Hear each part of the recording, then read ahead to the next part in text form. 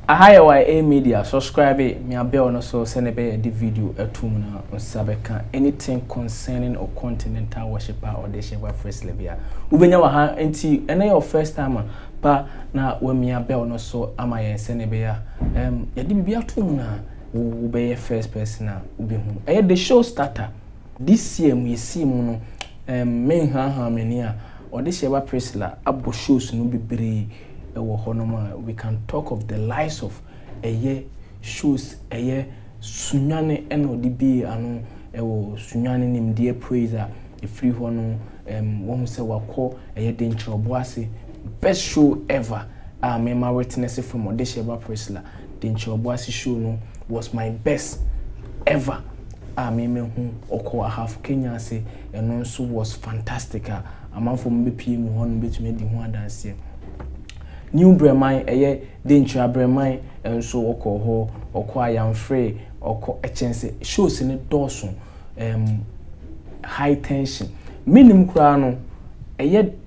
6 months a day in ODEHYIEBA Priscilla, me ha many our bush shoes, be 15, a chance every month be average, or to me bush shoe back, more than that, men kakai. But yebeka the last two are aba eno ne kikima yeba bidi hu enkomo ewa hase so obeka ya o continental worshiper ekupi mu de Obuasi a man presidential treat eni ade o hono ma na amanfo eni agi pass no indeed organizers of the show no omo ya ade na bibia ade na akwem ukwohwe convoy eni ade befa na ano hye omuma ihu se decoration ehu hia na se omo decorate akwada ODEHYIEBA Priscilla ewo ho obi se waye de bia wo ka akwada an wo 16 years usua next year obenya 17 na next year biem na fe waye nipa eno no ye kan yentumi mfa akwada enka ye beka se madam exactly ewo ho no ma enye asemkuma kura but wait this Friday ODEHYIEBA Priscilla eba Obuasi Friday we ODEHYIEBA Priscilla eba Obuasi inti baby bia owo Obuasi mpatem honum bia no dunkwa Obuasi anwea kwanta baby bia ohwe wa media free bia na bomodin de bepie mu Obuasi na behwe enwuma ebesi wo hon obisi ma hwani TV so a me hu ni da bomodin na bra na behwe ODEHYIEBA Priscilla se onwa kuta mic na auto na behwe wani so ade branani ni bebom ensori awrade na ehwe no eni so ade anase ne hwe wani so ade ewo ho no every wa on the 16th another big show ewo Kintampo Kintampo ODEHYIEBA Priscilla eba Kintampo on the 16th ewo ho no ma enya agrokra sa show we say no waye media nya obekobi me kasa wasemotimas waye media menya Kintampo show na me kobi the Kintampo de imuwa yipa almost 6 hours journey ya de be free Kumasi na yako na inti mumbra na waye enko Kintampo ni bi kama pa ewo honom echiridin ewo eno ye on the 16th and some say ena omuka fasa program no ho ewo honom.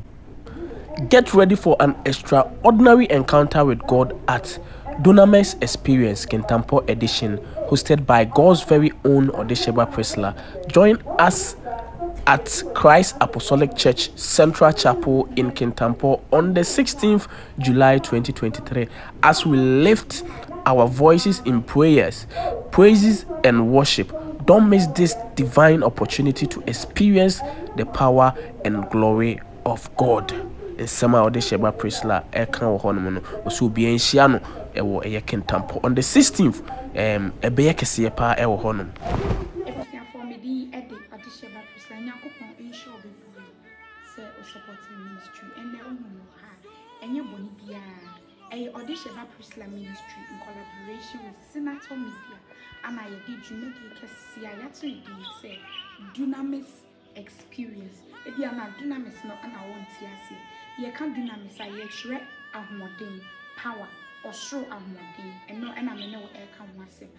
theme a ye dia to program ne so e feel the spirit eno nti we no ye de ko Obuasi first edition kra ye de ko Obuasi na yakoye wo Arctic school ewo Obuasi nti ye ne omo e na apartner e na ye sa dwumadi kese dwumadi no ye beye ewo Arctic auditorium honma on the 7th of July metre efiada ya eda ye niya bra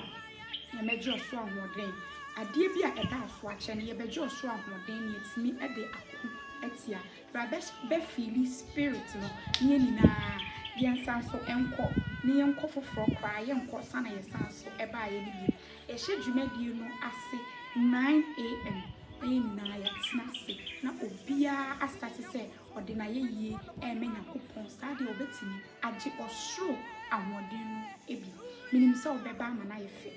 ni na ye mbehiem in our numbers yen so nyankopon na yenje osro ahoden nyankopon enshow bebre sa